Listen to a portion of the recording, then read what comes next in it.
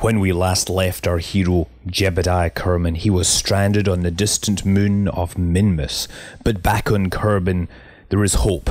Bob and Bill Kerman recruit some other person who I can't remember the name of. But they also borrow an experimental rocket. And when I say experimental, I mean that since they've changed all the thrust and fuel consumption numbers for all the rocket motors, I have no clue if this will get to the moon. Never mind Minmus. So yeah, this is the design. I'm basically putting... The reason why I've got this kind of tripod design is because I wanted a toroidal aerospike underneath the main module, and since you can't actually put any decouplers underneath it, I had to build the first stage out around it, and you see that it goes pretty well, nicely into orbit.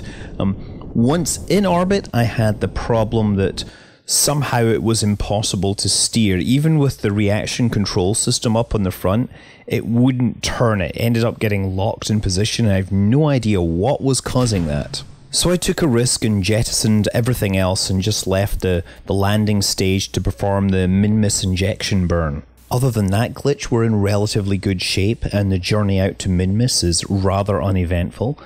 Now we're in for several hours of maneuvering as we try to line up orbits. And then once we get within about 1 kilometer or so, it's time to turn to the Kerbal on the right and say, I don't remember what your name is, but we'd really like you to take a walk outside and jump in that ship for us.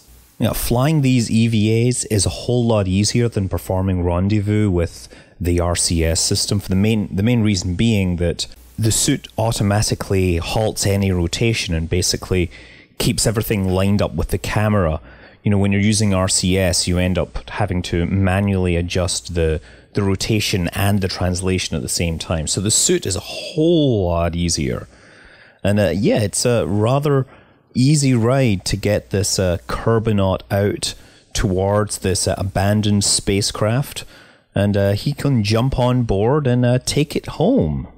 Now, the hard part with rendezvousing with Jebediah on the surface is that the map screen will not show where he is, so I end up switching back and forth a couple of times to try and figure out where he is approximately based on the features on the surface. And actually this turns out to be terrible, because when you're standing on the surface you see a different map on the map screen as you do when you're orbiting at a certain distance. So in the end I just drop my spacecraft down into a low orbit until I see where he is, and start basically eyeballing the descent.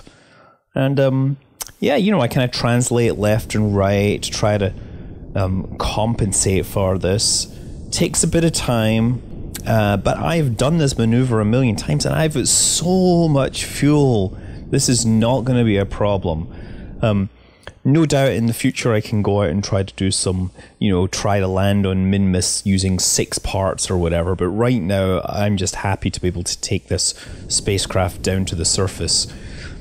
So yeah, we're getting in, and as you can see, I'm translating left and right, try to get as close to Jebediah as possible.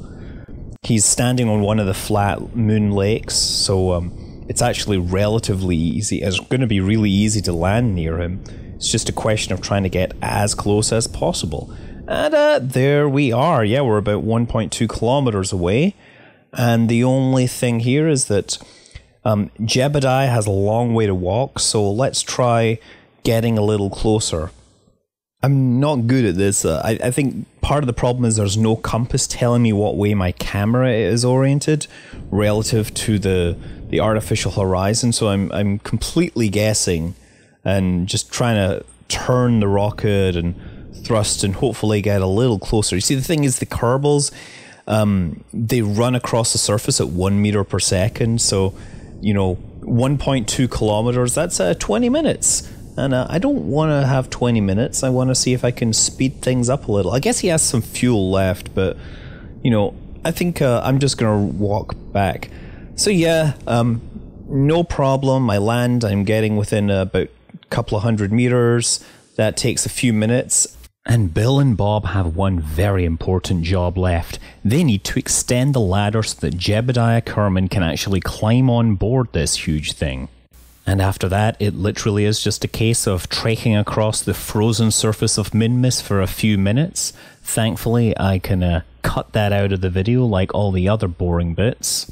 And yes, he runs through the ladder, turns around, gets on, and climbs up, and the team are reunited.